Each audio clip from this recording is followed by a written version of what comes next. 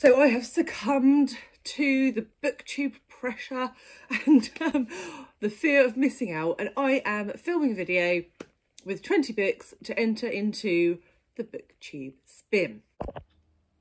Editing Gemma here, just to say that yes, I had literally just got out of the shower, so that's why my hair looks like that.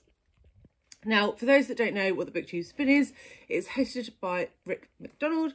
It's hosted by Rick McDonald, and basically he has a wheel, I guess, of numbers from 1 to 20. He spins twice, picks 2 numbers, and you have a list of 20 books, and the 2 numbers that come up are the 2 books that you try to read this quarter. So I have picked 20 books off my shelf that I'm going to quickly talk you through now, mainly because I don't really know what half of them are about, so we'll just give it a go. And because I'm filming this lastminute.com, I haven't got some very smart method. Like I saw Alice at Alice and the Giant Bookshelf. She had picked off all the books that she hadn't done that were on TBRs last year, which was a great idea. But I haven't got time to like be faffing. So I've picked all the hardbacks off my shelf, and would you believe there are 20. So I'm taking this as a sign that this is what I'm supposed to do.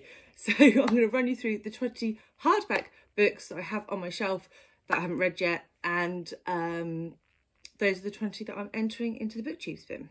So let's go from the top, shall we? I've got 2 massive stacks here. I literally can't actually lift them all up. So I probably would have been better off doing what Nikki's done and picking like the 20 shortest books on my shelf. But again, time is of the essence, guys. Time is of the essence. So we've got some quite chunky books here. Let's just give it a go. First up, we have Wilbur Smith's The New Kingdom. Wilbur Smith with Mark Chadbourn. Don't really know much about this ancient Egyptian set. I think it's fantastical.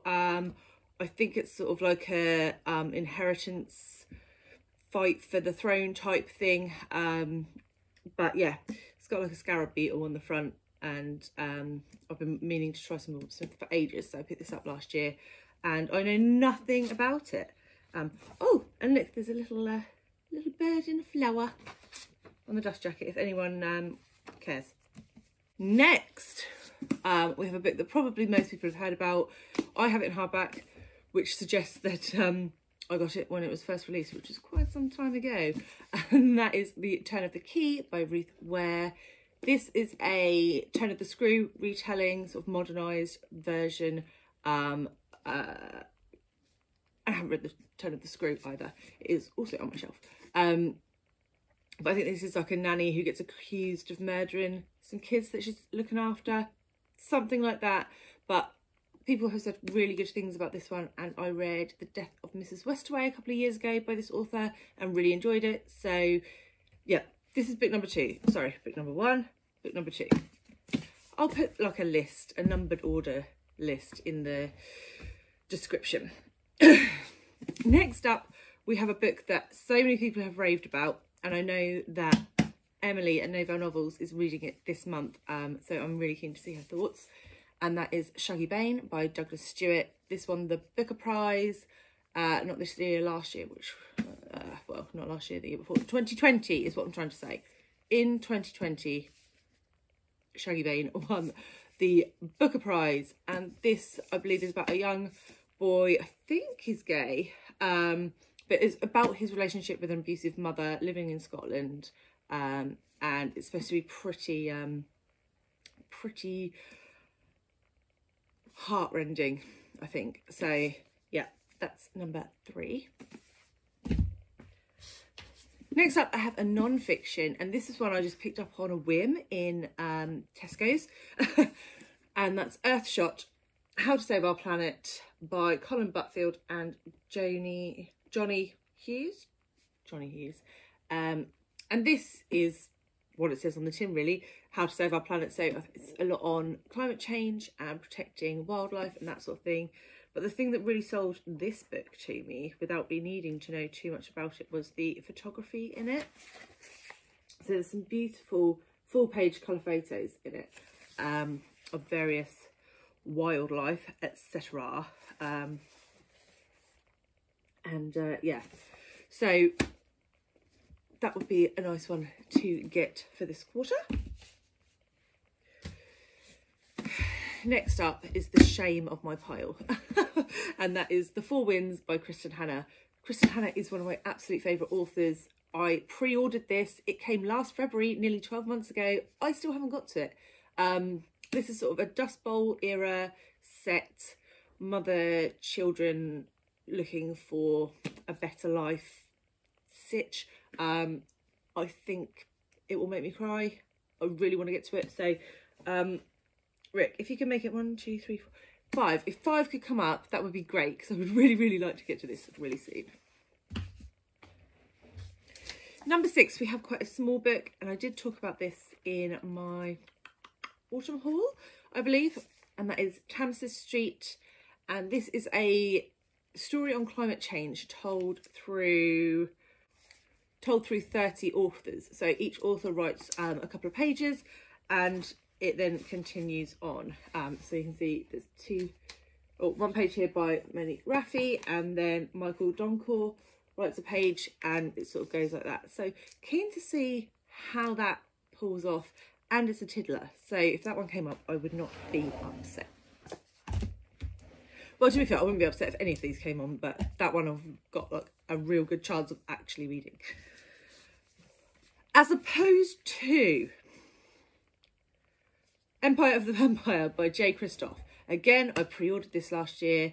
I think it was a early October release, and I haven't got to it yet, but I have heard so many good things about it. Both Ellie at Bibbidi Bobbidi Books and Becky at Teacup the Storyteller have raved about this book, and I really want to get to it, but this situation is putting me off.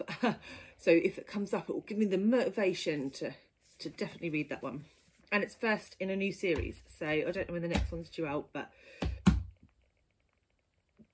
I would like to know if I want to read the next one, if that makes sense. Next is one that I have had on my shelf for quite a while, and I picked it up because I liked the cover and the setting. So that is The Mountains Sing by Nguyen Phan Kime. We're going to go with that. And this is, I believe, about the Vietnam War. Don't really know any more than that. Literally, look at the cover. That's why I picked it up, and it's set in Vietnam. And the author is Vietnamese, and I wanted to read more from Vietnamese perspectives. That country just really interests me. I really want to go there. So that is number 8. Number 9, we have another non-fiction, and this was a gift for Christmas from my lovely friend Anne. And that is The Life-Changing Magic of Not Giving a by Sarah Knight. And it says on the front, how to stop spending time you don't have doing things you don't want to do with people you don't like. And yeah, that's basically my friend Anne in a nutshell. She does not suffer fools gladly. So yeah, interested to give that a go. Again, it's not super big, so, and I know there's a few other similar books out there. So yeah, keen to give that one a go. And also, apologies, I forgot to do this one in my December haul. It should have been in there. I don't know what it was in Mum Brain. Okay, this is one of my TBR vets. It's like one of the oldest books I've had on my shelf. And my friend Kat bought me this for Christmas many moons ago, and I still haven't got to it. And that is The Pink House at Appleton by Jonathon Braham. And this is set in Jamaica. I believe Jonathon Braham is a Jamaican author. But this has got like no reviews on Goodreads. It's like nobody has read this book. So I'm really keen to give it a go and see what it's like, and if we can get more people reading it, if it's really good. So yeah, that's going on the list, and we'll see what that's like. She bought that on the back of me going to Jamaica the year that she bought it for me, just if you care. That was number 10. So next up, we have a couple of my cloth-bound classics that I have not read yet, but again, got quite a while ago. The first is Villette by Charlotte Bronte. I would really like to get through all the Bronte stuff at some point. I'm not going to say this year, at some point. But with that in mind, I asked for Villette, and I haven't got to it yet. I don't really know anything about it. It was written by Charlotte Bronte. I love Jane Eyre, so I got it. So this is number 11. Next up, we have The Jungle Book by Rudyard Kipling. Again, look at how pretty that is with the monkeys on. I think most people know what The Jungle Book is about. Little boy, Mowgli, lives with the forest animals, scary tiger.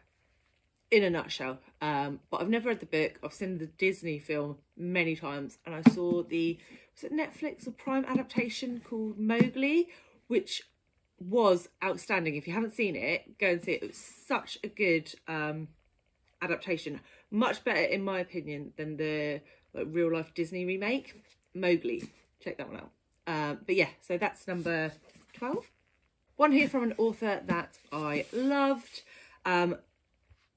That is Lost Roses by Martha Hall Kelly. So I read The Lilac Girls, not last year now because we're in 2022, the year before that, and I was blown away by it. I thought it was fantastic.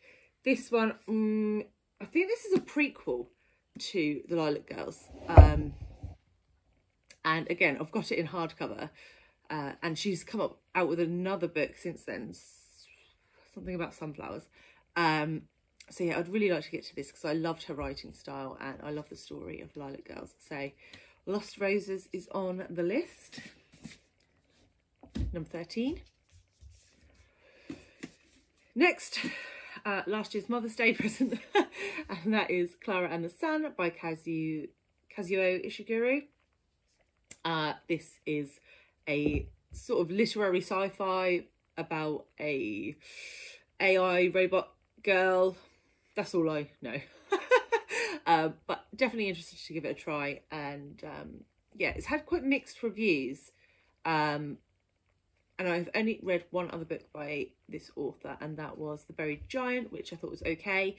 I know it's not his most popular one. So yeah, we'll see what we think. So now on to number 15, and this is a book that I would really, really love to come up. And that is Stay With Me by Ayobami Adebayo. And this is about a woman, I think it's in Nigeria. Yeah, Nigeria, who is, I think she's having trouble conceiving, and her family and her husband's family are sort of trying to convince him to take a second wife, and it's about that family dynamic. Basically, I saw this recommended by Grace at GK Reads, and it sounded so good. I got it for Christmas, not this year, last year. And I've been really meaning to pick it up ever since, but haven't got to it. But it sounds just up my alley. We have another chunky book now for number 16. And that is The Devil and the Dark Water by Stuart Turton. Stuart Turton is the author of The 7 Deaths of Evelyn Hardcastle, which got rave reviews. This is his newest one. I think sort of murder mystery with sort of magical elements on a boat is what I know about it. Really would like to get to it. I think it'd be really good, and actually it gives me sort of wintry vibes. So if it comes up, I would probably try and get to it earlier on this quarter rather than later. Okay, a sci-fi now. We have The Space Between Worlds by Micaiah Johnson. I think this is a sort of multiple realities type of thing where our main character can travel to other, not worlds, dimensions, where she has died in that reality. Something like that. I don't really know any more than that, but it sounded quite similar to Blake Crouch's Dark Matter, which I really enjoyed. So keen to give this one a go. And it's got sparkly purple bits on. Right, the only book on this list, which I'm not super keen to get to, but I do have it in hardback. It was gifted to me quite a few years ago. And that is Teardrop by Lauren Kate. So this, I don't know much about it. I think it's YA. And Lauren Kate wrote the Fallen series. They're in the back there. Oh, you can't really see that because of the light. And I think I read 3 of them, and they weren't really for me. typical sort of YA tropes that just, if you've been watching my channel and seen me talk about Shadow and Bone at all, you'll know it's just not my jam. So I'm not sure I will enjoy this, but it is a hardback, and I will give it a go before I just unhaul it. So yeah, that one's on the list, and that is number 18. Next up, something which is quite different to what you would usually see on my channel, really, and that is The Family by Martina Cole. So this is a sort of gritty, sort of crime-ish, thrillery type situation, I believe. I read The Take by Martina Cole and really, really enjoyed it, which was sort of like a gangster situation, and the BBC adaptation of that was outstanding. And my husband bought me this after I enjoyed The Take about 5 years ago. So I would really like to get to it, because I think it will be a nice change from sort of my normal reading repertoire. And last but not least is another book that I have talked about on the channel because I hauled it in autumn, and that is Orphans of the Storm by Celia Imrie. And this is a Titanic story about a couple of kids. I think they're orphaned kids. I think that because it says it in the title. Yeah, and that's all I really know. Titanic, orphans, we'll give it a go. Yeah, and that's number 20. So we have 20 books there. There are too many for me to hold up, because there are. So the thumbnail that you saw is only a selection of these books, but I will let you know which 2 books won. I will definitely post it on my Instagram. If you are not following me, then my socials are always linked below. I may try and do a short for the 2 winners, but I've never done one before, so if that goes horribly wrong, then there won't be one, but it will definitely be on my Instagram because I know how to take a picture. So yeah, so thanks very much for watching, guys. Let me know if you've read any of these, if you think I should prioritise any outside of the BookTube spin, and I will see you very soon with another one. Okay, bye.